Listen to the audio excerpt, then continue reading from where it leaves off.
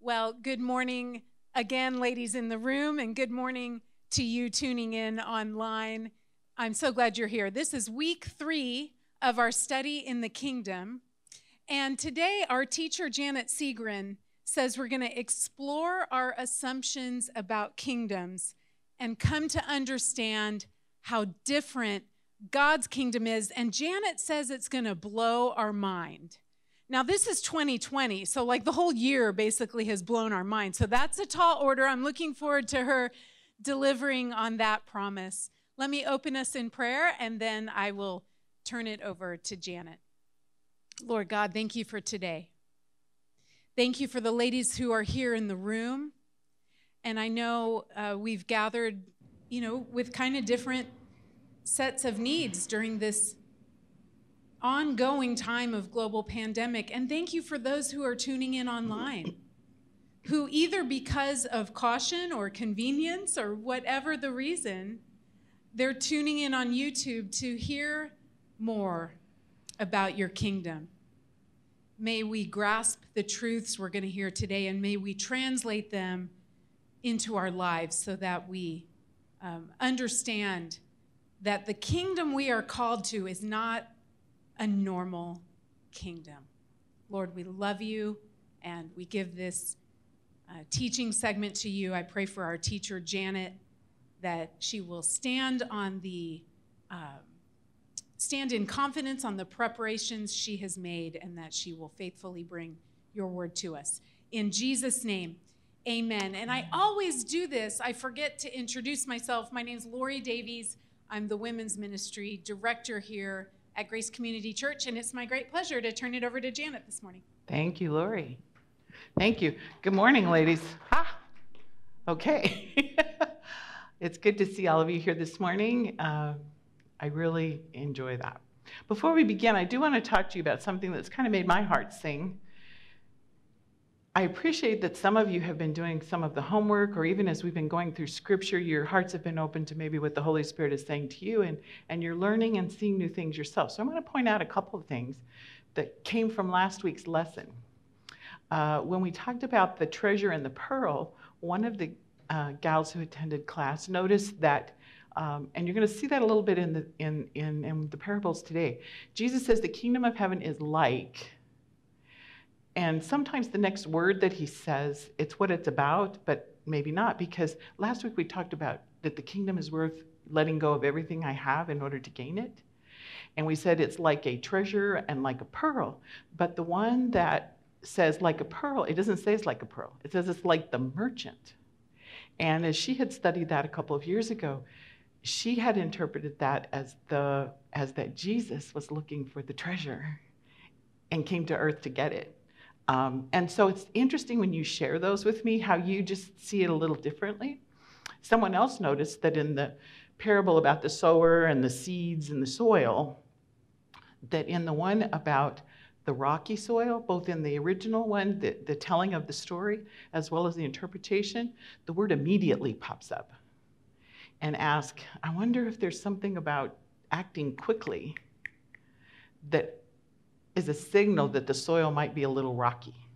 And I went, how cool. So I would encourage you to do that, to read the scriptures yourself, to think about what they say and mean to you as we go through them. Because you will, over your lifetime in churchdom, will have heard a lot of sermons on some of these scriptures.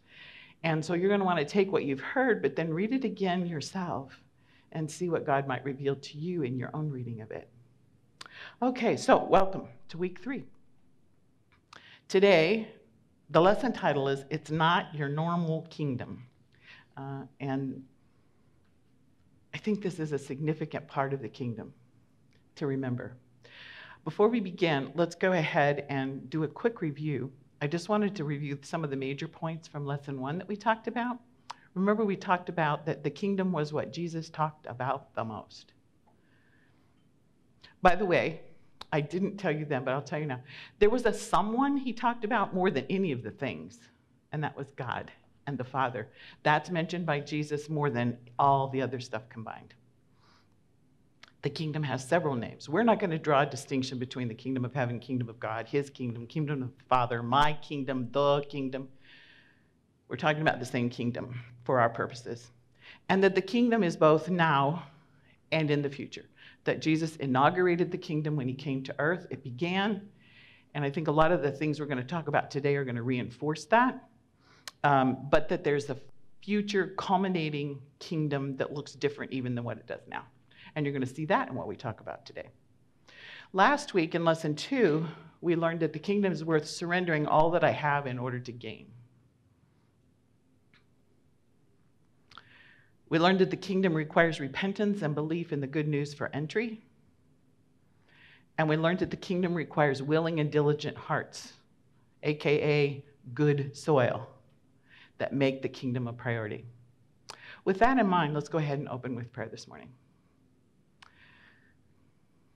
Father, God, this group of ladies, together with me, come to you this morning and ask you to allow your Holy Spirit to be our teacher today. We affirm that part of what your kingdom is us surrendering all that we have, putting entire belief, our complete weight, turning and believing what you say about the kingdom and becoming members of the kingdom. We also recognize that we want our hearts to be good soil. We want to be attentive, willing listeners who will understand the words that you are teaching to us and will put them to use in such a way that we become healthy plants that bear fruit and evidence that we really are members of your kingdom. We ask you to do that for us today. As we open your word, as we talk about the things that we learn about your kingdom, that you would sow those seeds deep into our hearts. We ask in Christ's name. Amen. Okay. What I want to do today, Lori has already told you that, is we're going to look at what some of our normal expectations of earthly kingdoms are. And then we're going to talk about how very different the kingdom is that Jesus talked about.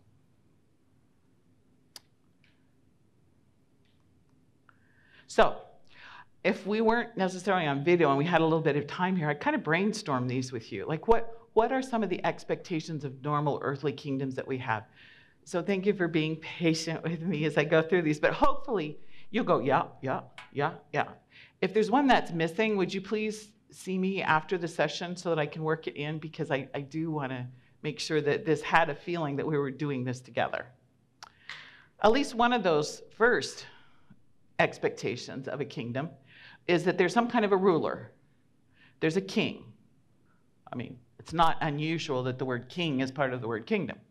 Or a queen, or an emperor, or a president, or a prime minister, or some kind of ruler or sovereign is another word we use for that. Does that make sense? Would be your expectation of a kingdom? Somebody's in charge. We're going to review this list now, and we're going to review it at the very end again. Another expectation is, so you got a king and you got a kingdom, but it's not really a kingdom if there aren't people in it. So sometimes people in earthly kingdoms are called subjects or citizens.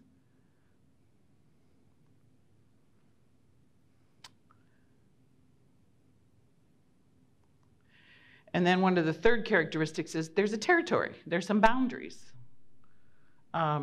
This land belongs to that kingdom. I want to thank one of the teachers in my class who says these are the 3 primary characteristics, my Sunday class, who we're also studying the kingdom in my Sunday class. I got 2 great teachers that are teaching there. But says these are the 3 primary characteristics. But let's talk about that territory boundary thing. When you get a globe of the world and you look at it, what do you see? Country boundaries. Isn't that what kind of defines the globe for you? Those are all kingdoms, right? Because they all are defined as territories that are ruled by some governmental entity that has the characteristics of a kingdom. So we're going to call them all little kingdoms. They're territories and boundaries. Any kingdom has those. Some other characteristics. There are armies or some kind of a military force that defends current territory, keeps the boundary secure, and sometimes expands to more regions.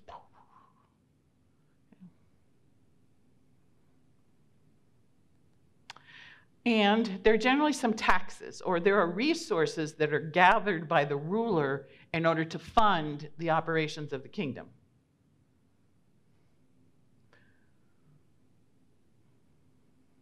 Am I getting some of the ones that you would expect of a normal earthly kingdom?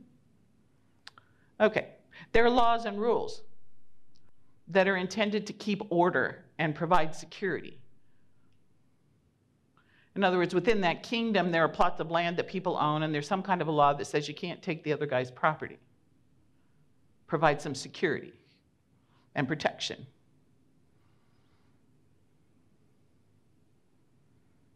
Some other characteristics of normal earthly kingdoms. There are generally classes of people. In other words, there's the sovereign, and then generally right below is some kind of aristocracy or sometimes considered royalty, but some high level. There's privileged, elite, whatever you want to call them. There's mid-level rulers. There's usually some hierarchy of rulership.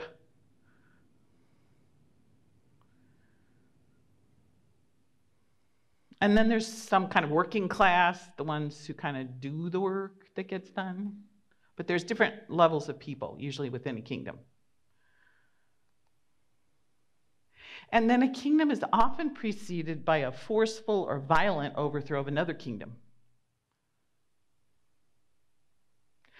Think about your Old Testament stories. What was the experience of the children of Israel leaving the kingdom of Egypt, going to the promised land, and eventually setting up the Saul's kingdom, and then the Davidic kingdom, and then all the kingdoms that came afterwards? And what was one of the characteristics that you saw there? Lots of war, lots of battles, protecting, expanding, defending, right? And then think about the history that you've learned in school. Can't you trace a lot of the history you've learned to the rise and fall of various earthly kingdoms?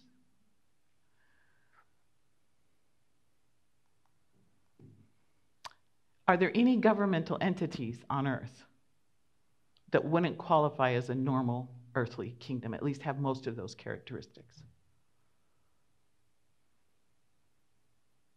We experience them today. We might talk about that a little bit later, but just think about that. We experience them today. We live in the kingdom of Arizona, which is in the United States of America, right?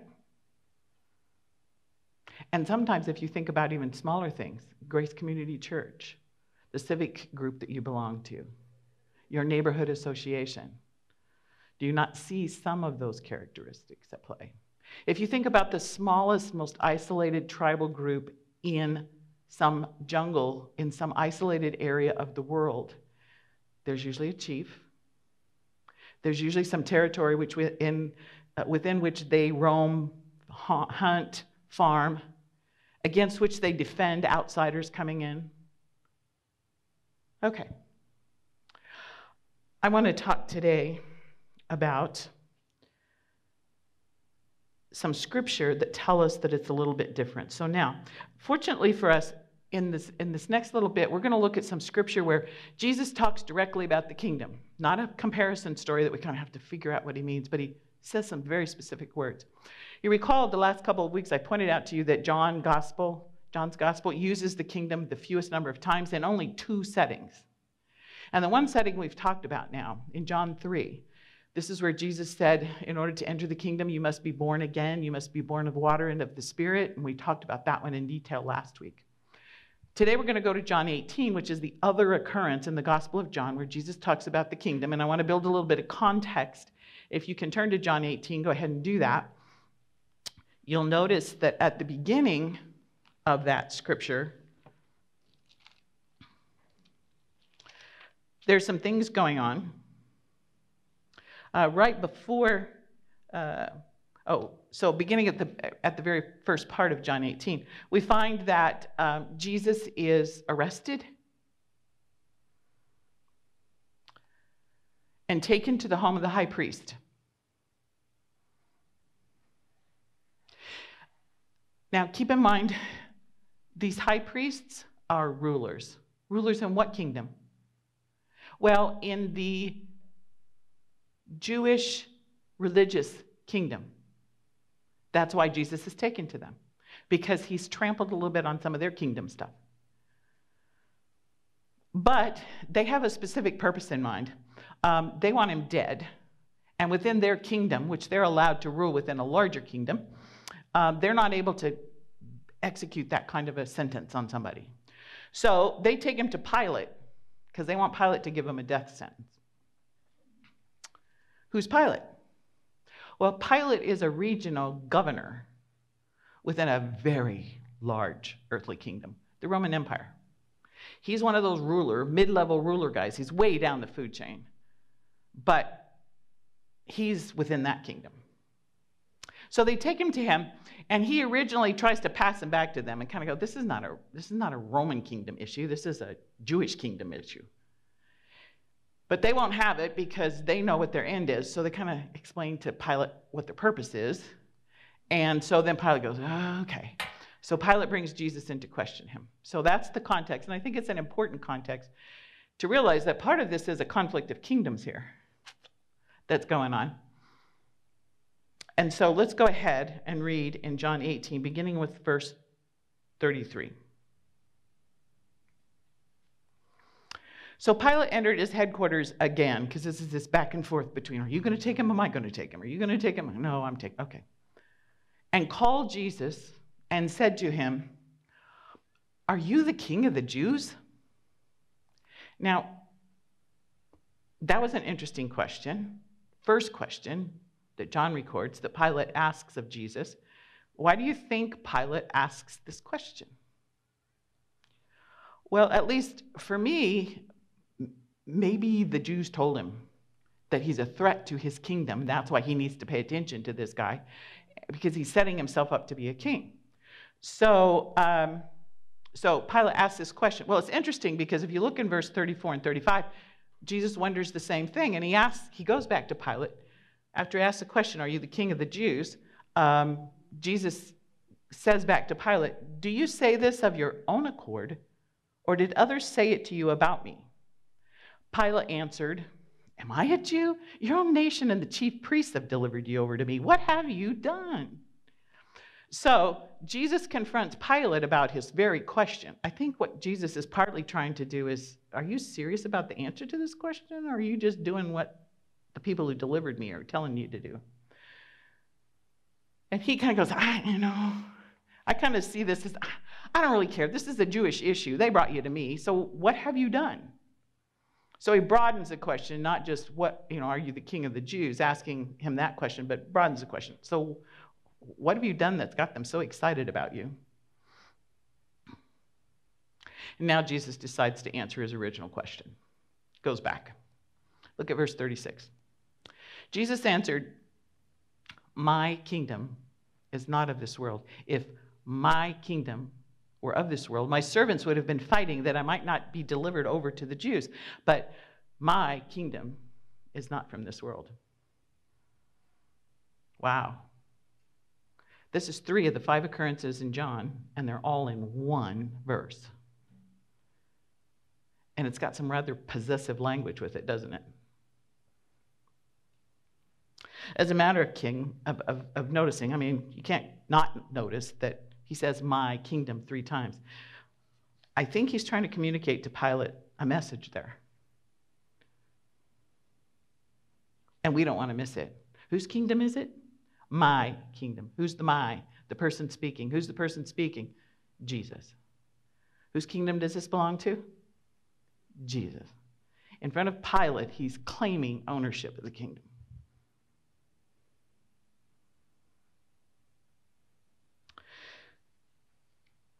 Let's talk about that, just a little bit more about what he says to Pilate about all that. He says, my kingdom is not of this world. And then at the end he says, it's not from the world. Notice how that language should have quelled some of Pilate's disturbance about, is this guy a political threat to my kingdom? but it really didn't. Let's find another way that he quells it. When Jesus talks about my kingdom not being of this world, what does that mean to you? Or from the world? Well, he gives us an answer to that in the middle sentence. He says, if my kingdom were of this world, my servants would have been fighting that I might not be delivered over to the Jews. So what's one of the characteristics of earthly kingdoms we see Jesus talking about right there? No army, no military force. That should have caught Pilate's attention, because if he has a kingdom, he's got no military force.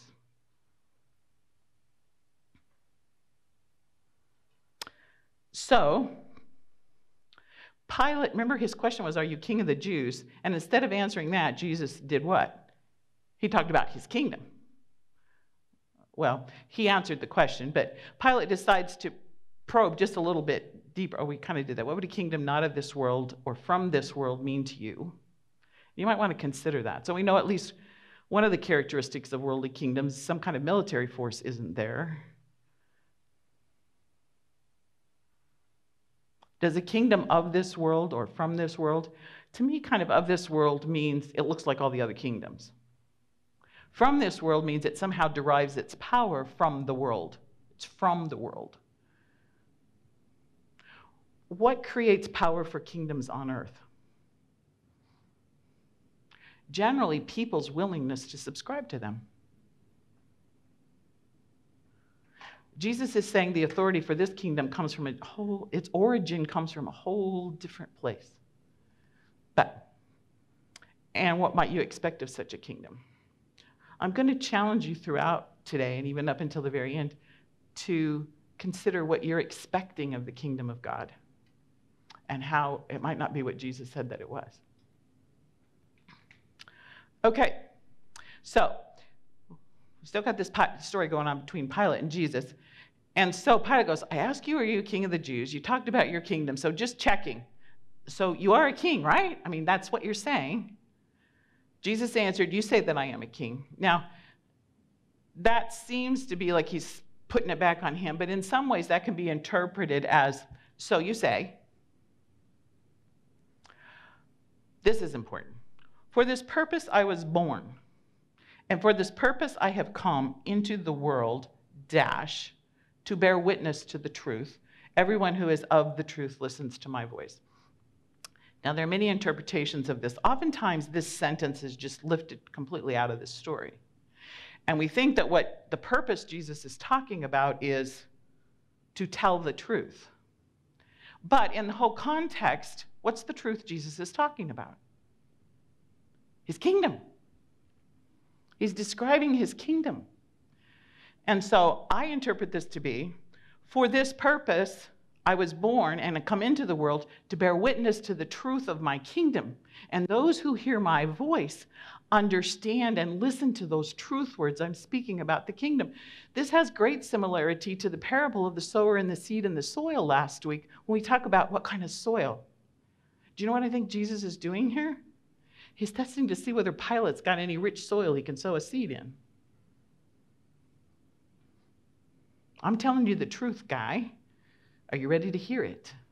Now, if you look at the very next verse, Pilate says, what is truth?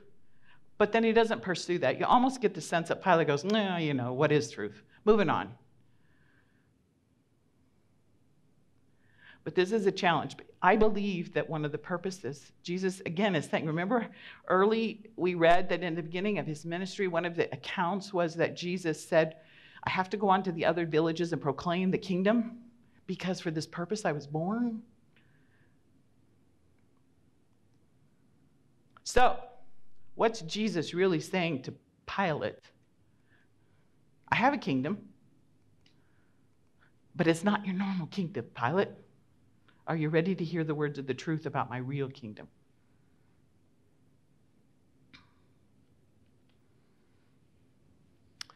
Let's think for a moment and go back to the beginning of Jesus' life, because as we know, this story is told near the end of his life. Remember at the beginning when he's tempted by Satan? And Satan again offers him all the earthly kingdoms. The fact that right near the end of his life, he's saying, my kingdom is not of this world or from this world, explains one of the reasons Jesus rejected those. Because both Satan and Jesus knew he was here to get a kingdom, and it wasn't going to be an earthly, normal kingdom. Those were the wrong kingdoms. And at the end, he proclaims that before a ruler in another kingdom. I think point one is the kingdom is not of or from this world. And Jesus says it loudly and clearly.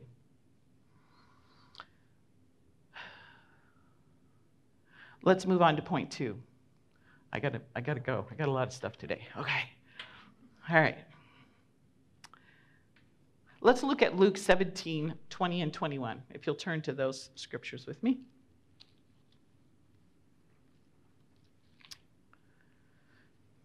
This is another one of the times when Jesus talks fairly directly about the kingdom, not in any comparison story. It's interesting because he's talking to another group. He's being asked by the Pharisees when the kingdom of God would come. Now, who are the Pharisees again? They're kind of mid-level rulers within the Jewish kingdom in Jerusalem at the time. High priest that we read about in the previous passage is kind of the supreme ruler in that one. And these Pharisees and rulers and scribes in the council are part of these aristocratic rulers, mid-level rulers. And they ask when the kingdom of God would come. Now, what are they thinking? They're thinking Old Testament. They're thinking Davidic kingdom. They're thinking prophets. They're thinking a new David coming and establishing an earthly kingdom. And they want to know, because one of the fervent prayers of the Jewish people at the time was that God's kingdom would come. So they care about it. So they ask this upstart rabbi, when's it coming? He answered them, the kingdom of God is not coming in ways that can be observed. Nor will they say, look, here it is, or there. For behold, the kingdom of God is in the midst of you. That's a bit of an enigmatic answer.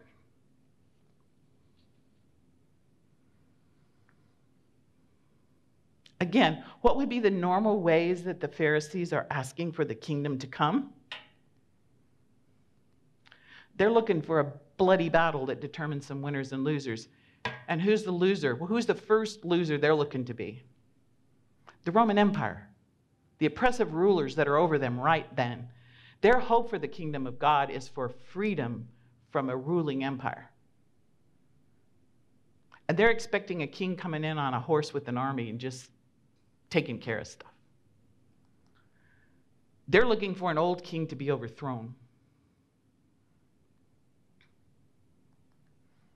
They're looking for a new king to take up residence in some castle somewhere. Not really a castle. They're looking for somebody, for God to reside again in the temple, for the king, the rightful owner of the Jewish kingdom, to come in and take residence among them. They're looking for new laws and rules to be established, not these ones that the Romans have imposed upon them, but new godly rules and laws. They're looking for the former elite to be banished. Now, who are they thinking of as the elite at this moment? The Romans. But they are looking for a new elite to be elevated and rewarded. And who would they expect that to be? Themselves.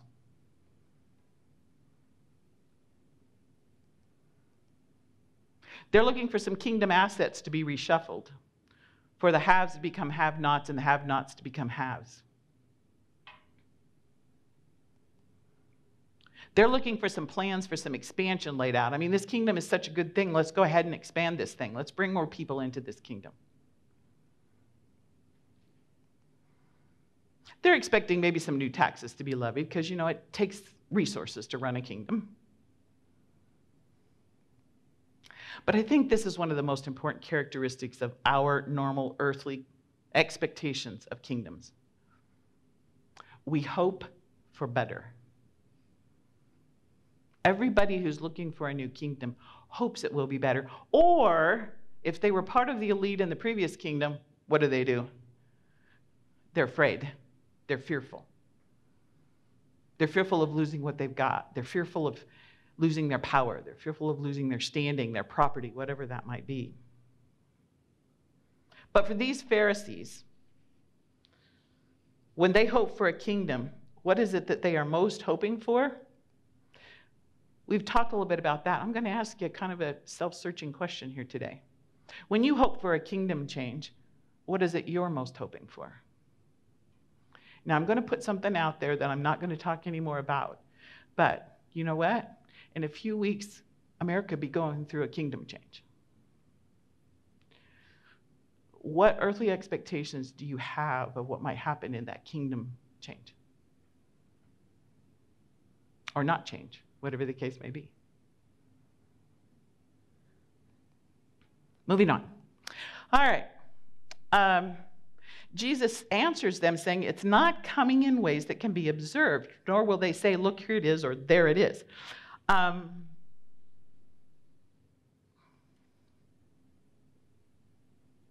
We sometimes hear this preached on as the kingdom of God, behold, the kingdom of God is in the midst of you. What does that mean? We hear this preached on as that God's kingdom comes into the heart of man. And when the midst of you is talking about man's heart.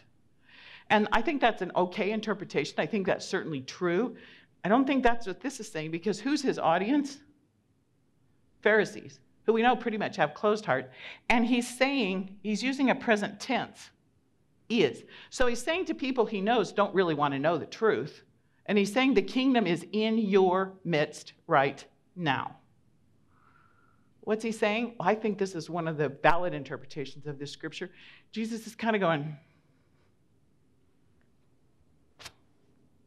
here. It's right here.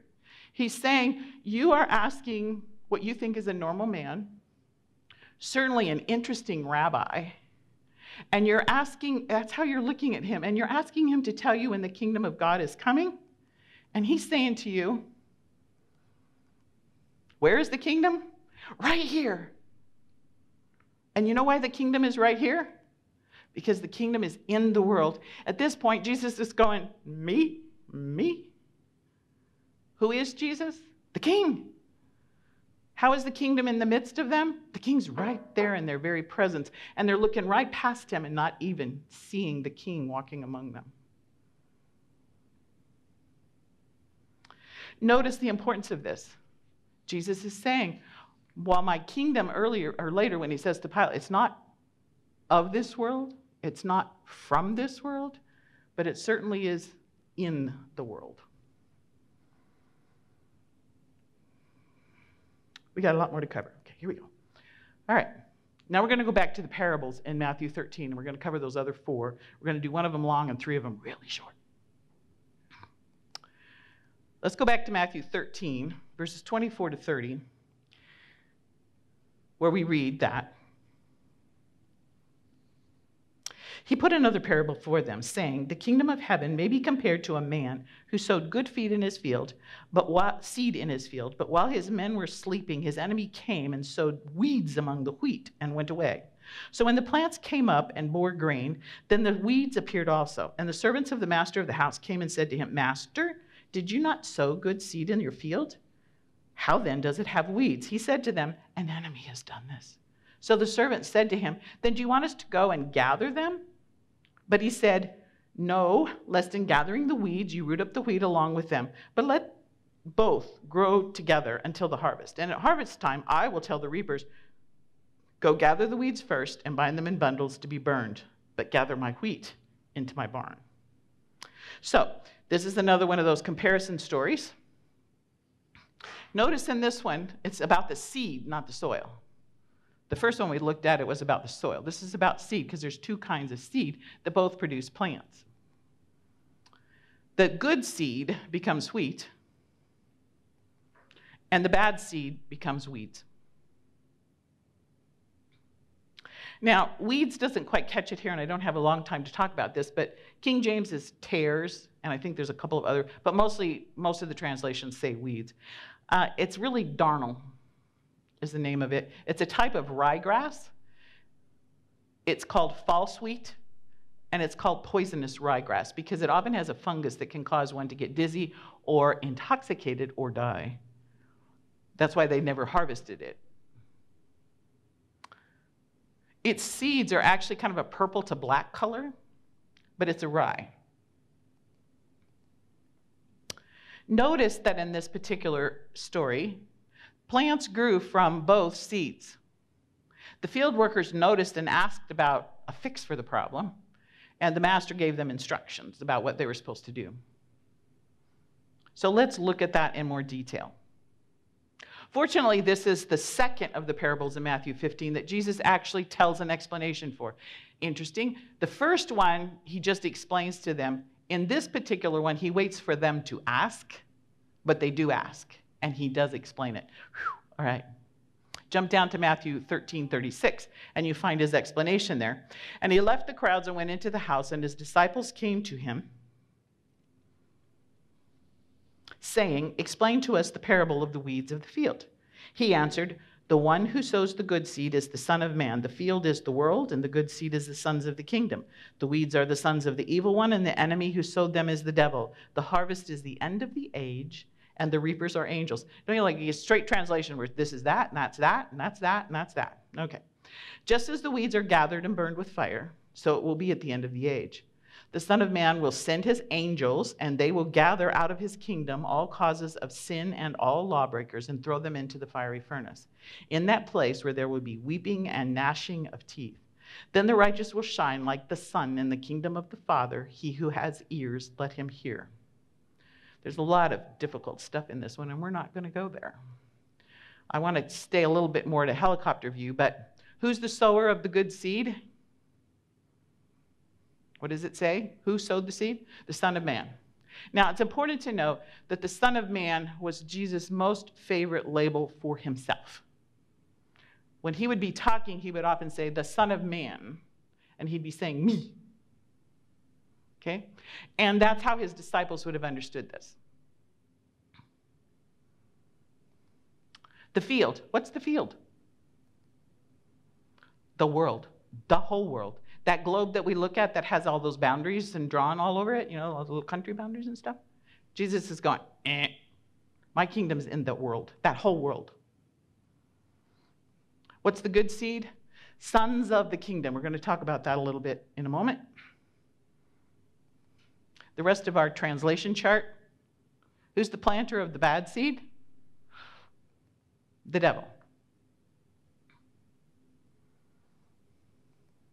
And what is the bad seed or the darnel or the weeds? They're called sons of the evil one.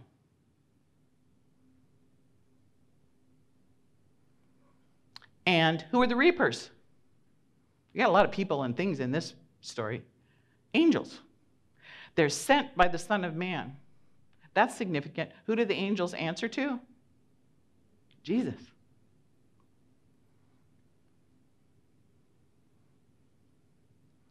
Are we close to being caught up there? Okay. What's the harvest? When? What do we hear and know about the harvest? It happens at the end of the age. There's that not yet thing. So there's some aspect of the kingdom that's now and some aspect that's coming some other time. At the end of the age, what's going to happen? The sons of the evil one, the causes of sin and lawbreakers, are gathered out of the kingdom and thrown into a fiery furnace. That's what the scripture says. I'm not going to go into more detail about. But there's a consequence for the sons of the evil one, the bad seed. Because what I really want to concentrate on here is that Jesus is telling us that the kingdom is in the world. And how do we identify where the kingdom is? It's where the people are. It's where the people of the kingdom are. It's where those wheat stalks are planted.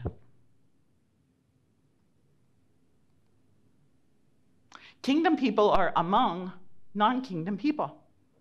The wheat and the darnel are all mixed up. Does that kind of look like what our world looks like today? Yeah. And the current territory of the kingdom, it's the world. It's the whole thing. It's the whole globe. There are no earthly boundaries to exclude it, fence it in, or on which it cannot cross.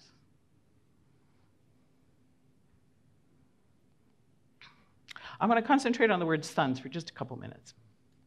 A few, because it's important. You notice in 37, 38, 41, the word son occurs 4 times.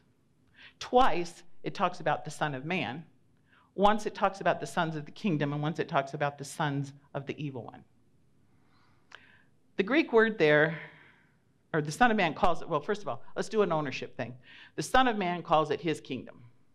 We know that later to Pilate, he calls it my kingdom 3 times. So, point number 3, the kingdom belongs to Jesus. He owns it.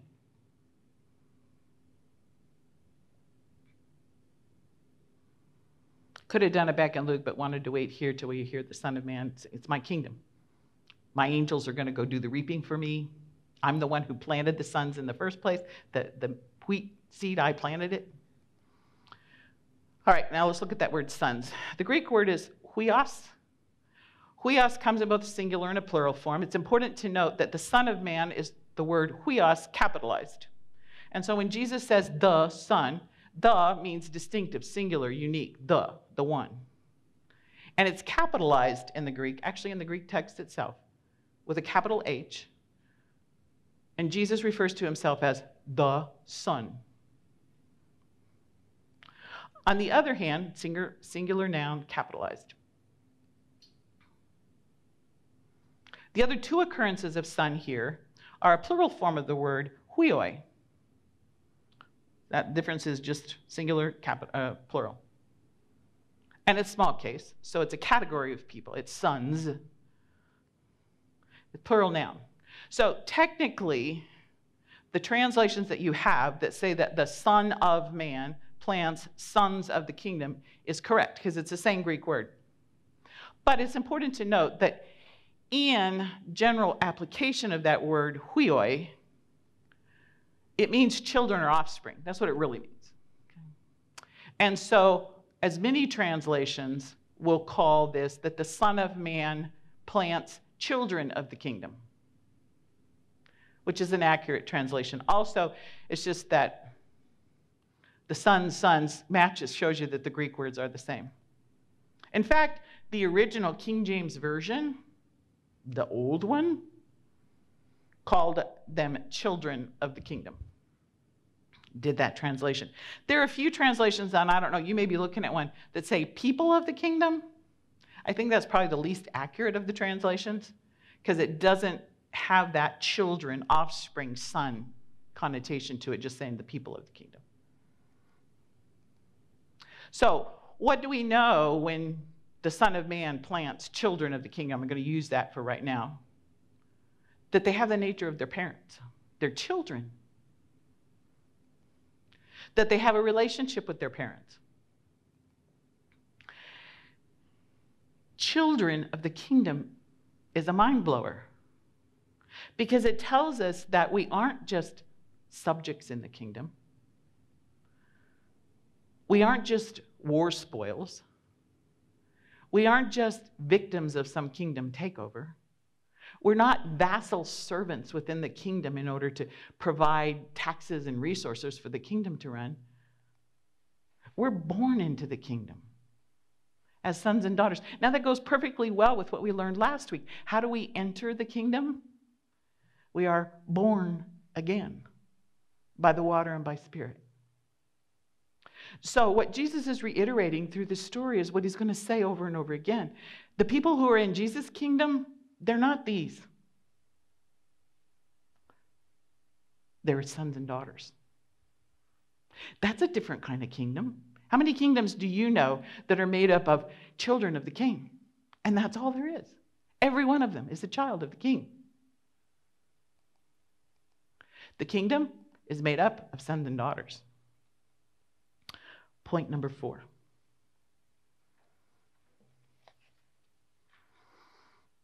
Now, Jesus tells one more parable that I want to just touch on lightly. Oh, I'm sorry. This is kind of my summary of that.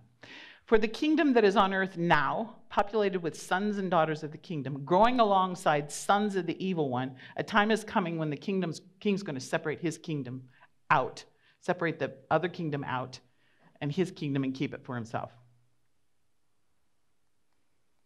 All right. The kingdom will be sorted out in the future. That's another thing we learn from this parable. There's going to be a sorting come. And so there's another parable that follows this one that just reiterates that. So I just want to make sure that we don't miss it. In Matthew 13, 47 and 48, we read, "Again, the kingdom of heaven is like a net that was thrown into the sea and gathered fish of every kind. When it was full, men drew it ashore and sat down and sorted out the good into containers, but threw away the bad." And as we go ahead and continue reading in that, it says, "So it will be at the end of the age. The angels will come and separate the evil from the righteous and throw them into the fiery furnace. In that place there will be weeping and gnashing of teeth." Notice some of the same language for the end of those who aren't considered to be in the kingdom of God to the previous one about the wheat and the weeds.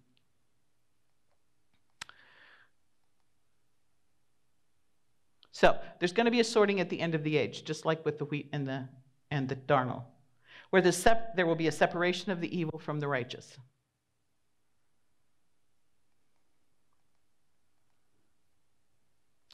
Before we get to this one. So this one tells us a similar story to the one about the wheat and the darnel, in that the kingdom is in the world. So this is about fish in the sea. We're all swimming in the same sea. That's a similar metaphor to the world, right? The plant, the kingdom being the field. And the end is going to be similar. All right, so that one is just kind of like, and in case you didn't get it the first time, let me tell it to you another way, as fish in the sea. All right, let's look at the last two parables. The parable of the mustard seed reads like this. "He put another parable before them, saying, 'The kingdom of heaven is like a grain of mustard seed that a man took and sowed in his field. It is the smallest of all seeds, but when it has grown, it is larger than all the garden plants and becomes a tree, so that the birds of the air come and make nests in its branches.'" And then he tells another one, right on the heels of it. And he told them another parable. He got into parable telling. Okay? "The kingdom of heaven is like leaven that a woman took and hid in 3 measures of flour till it was all leavened." Now, what are the characteristics he's pointing out here? First of all, don't you love it? 3 of the 7 parables in chapter 13 are about seed. One is about seed, that is the words of the kingdom coming to land and soil. The second one is about wheat seed that is completely different and represents a son or daughter of the kingdom. And then this seed is the kingdom itself. Jesus is saying the kingdom is like a little tiny seed that becomes something much more than you would ever imagined from it. And he's talking about a growth principle here. What is the growth principle of how seeds grow? I don't know. And I don't think that science has sufficiently explained it with all of its cell splitting and reproduction and genes and DNA and things happen, and all of a sudden this becomes that. As a matter of fact, I tried to come up with a word, and I'm going to ask you to think about it and maybe put your own down.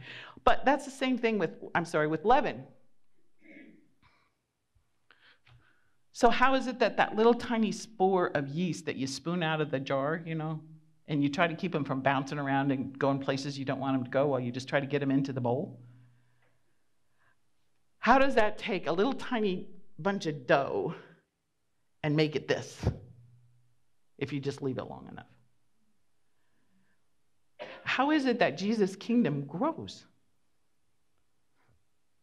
Not by army conquest, not by political takeover. And this is where I ran into trouble. The kingdom grows in unexplainable, miraculous, organic ways. Right. It's got that life element in it that comes from the Father. And it grows according to a life principle of how life actually exists. So you pick a word to fill in that blank. I've given you a few to consider. I had unexplainable in there, but it is explainable because it's God.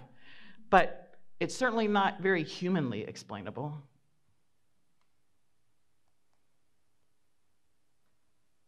So we've learned a lot about the kingdom today, and I've kind of been all over the map, so I sort of want to pull it together for us right here at the end. We're going to go back to that beginning list that we had of what normal earthly kingdoms look like, and kind of see what is it that we learn from Jesus in the scriptures that we've looked at today. Earthly kingdoms, remember they have rulers, kings, queens, emperors, presidents, prime ministers. What did we learn about today? There's a king. His name is Jesus. Calls himself the Son of Man. And he makes it really clear it's his kingdom. It's his kingdom. Now, I don't want to pass up the fact that in the one parable, particularly in the wheat and the weeds, Jesus says, and the sons of the kingdom will shine like the sun in the kingdom of their Father. What? So whose kingdom is it? Is it the Father's kingdom? Is it God's kingdom? Is it Jesus' kingdom? And again, my favorite answer is yes. Yes. Jesus uses those words. I mean, in this parable right here where he calls himself the Son of Man and I'm directing the angels and I'm doing stuff, he calls it the kingdom of the Father. I don't think Jesus is confused. Earthly kingdoms have subjects, conquered ones, citizens. That's how kingdoms work. Our own earthly expectations is that when a new king comes to power, they straighten out those other people. You know what Jesus says? You're all my sons and daughters. The common characteristic you have is that you were all born into this kingdom the same way.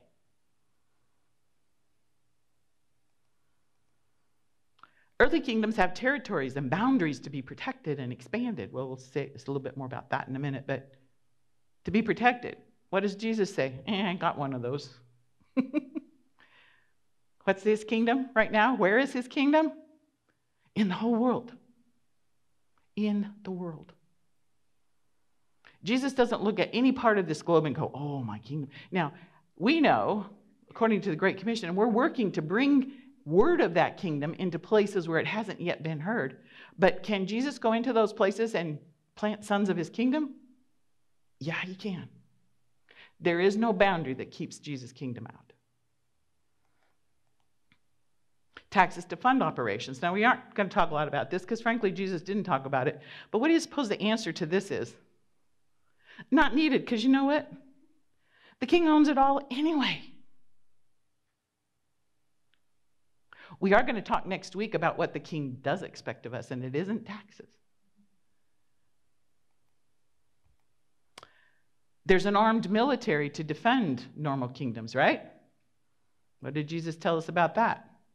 I ain't got one.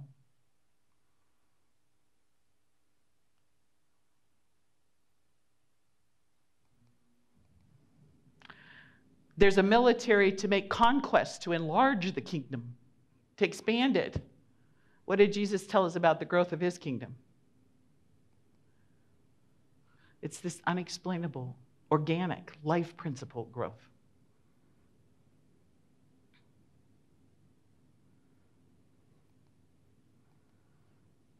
The two we haven't talked about, rules and laws and classes of people, we're going to talk about next week. So we haven't gotten there yet.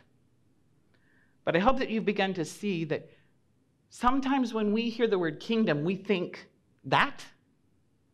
And Jesus was pretty clear. It ain't that. It's something different.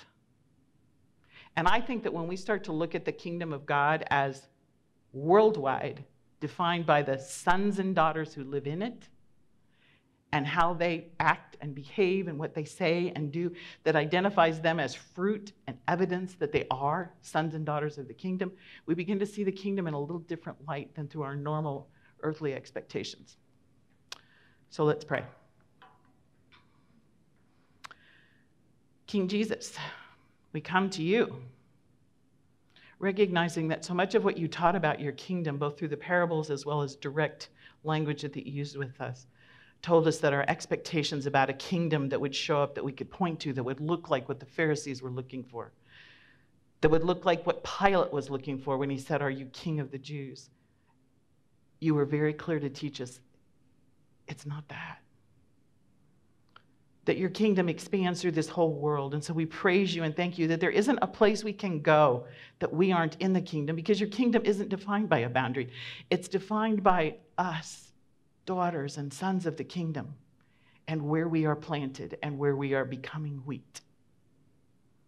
We thank you that your kingdom grows in ways that we can't explain, that ways that only you can guide and lead, in ways that are like little tiny seeds and spores of yeast becoming something much bigger than they ever were when they were beginning. So we ask for your kingdom to come. We ask for there to be more sons and daughters of your kingdom that are planted throughout this world. We ask that they would become more evident and distinguishable from the tares and the darnel and the wheat that are all around us. And that you would encourage our hearts that you are the King, that we are your daughters and your sons, and that you would lead us in a way that experiences that kingdom living this week, we ask. In Christ's name, amen. I do have a couple of discussion questions. So for those of you who are watching on the video today, I'm going to put these up on the screen, and then I'm going to encourage you to take a little bit of time to just ponder those yourself. But we're going to discuss those here among ourselves. So our two discussion questions today are, what surprises you most about what Jesus said about the kingdom today? And what impresses you most is something, I want to remember that. I want to sink that into the soil a little bit. So with that, we say goodbye to our video audience, if we haven't already, and we'll go ahead with our discussion here.